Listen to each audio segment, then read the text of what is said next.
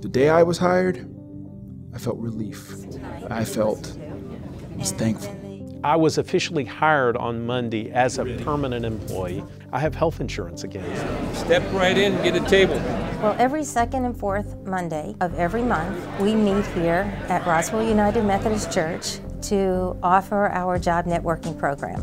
Well, I come here because there's a lot of opportunities to hear from different people and their perspective on some of the things that I need help with.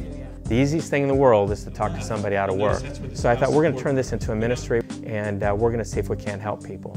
Believe it or not, it's easier to do a job search with other people, and we also believe it's easier when you do it with God. It starts at 5:45, and we have dinner at that time for everybody. The new seekers walk through the door with a deer in the headlights look, because they walk into a room that is much larger than they thought it would be. And then we tell them, you are not alone. Look around this room.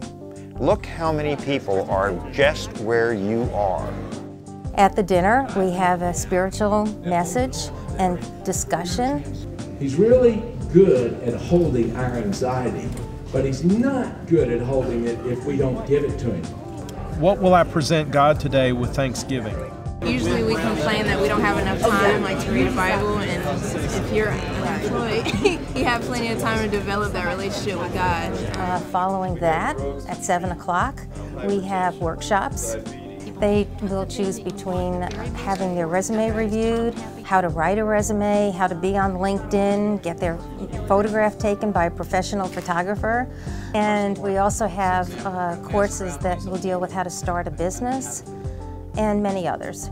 When I was first laid off, I was obviously disappointed, a bit stunned, but I realized that in order to continue, I had to get myself up off the floor. The ministry is very successful. We get emails from people saying, I just got hired.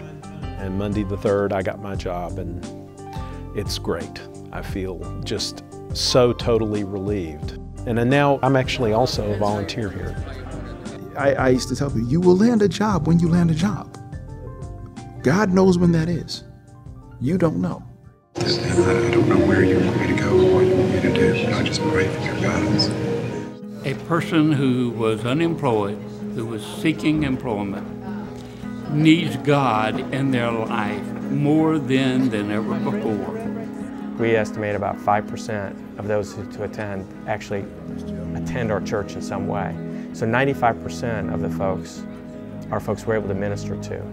I would love to see this program all over the country. We're able to share what we do at RUMC with other churches.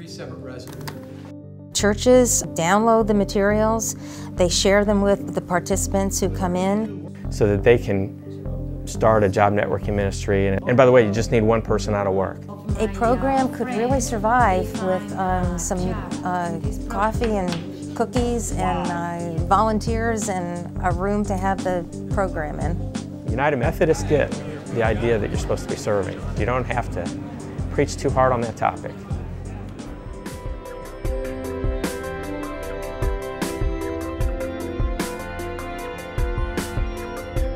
This video was brought to you by the people of the United Methodist Church through World Service donations.